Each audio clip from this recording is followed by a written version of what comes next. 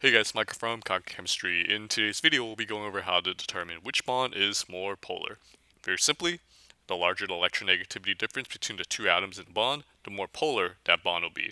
Now let's take a look at some examples. I have the electronegativity values, a table of the values written right here.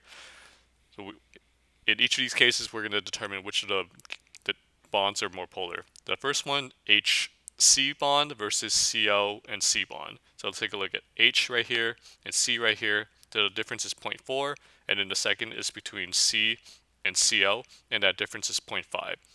So since this C and Cl has a greater electronegativity difference, it's going to be more polar. Next one, we have H and O versus H and H.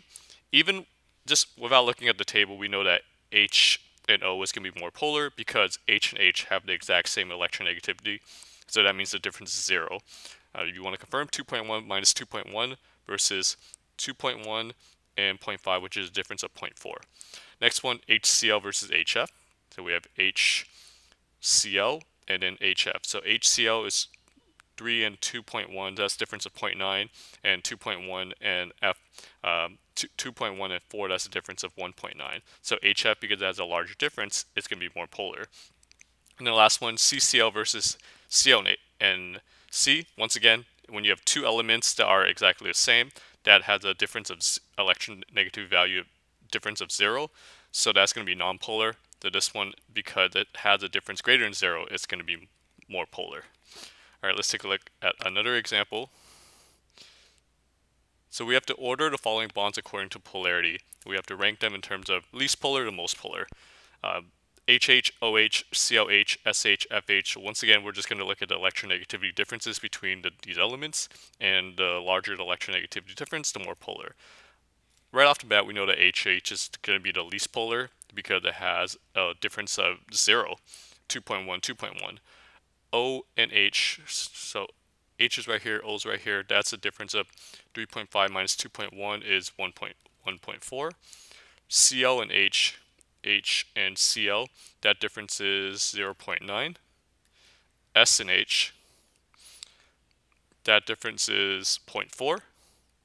And then lastly, F and H, and that difference is 1.9.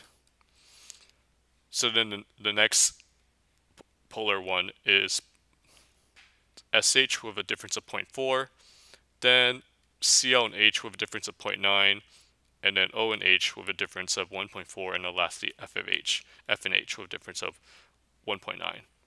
So this is ranked in terms of least polar to most polar. That's really it. You just have to look at the electronegativity difference between two atoms, and the larger the difference, the more polar it is.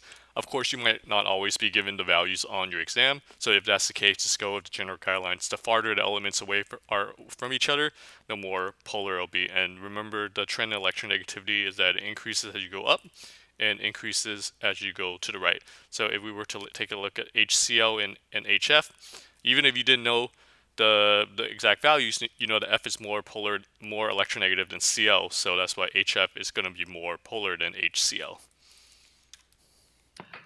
If you want to learn how to ace chemistry, if you want to learn what's the best way to study for this class, if you want to learn some neat tricks and tips to take into your exam and do better on them, then you should head over to my website and get this free guide, 12 Secrets to Acing Chemistry. You can head over to www.conquerchemistry.com/chemsecrets.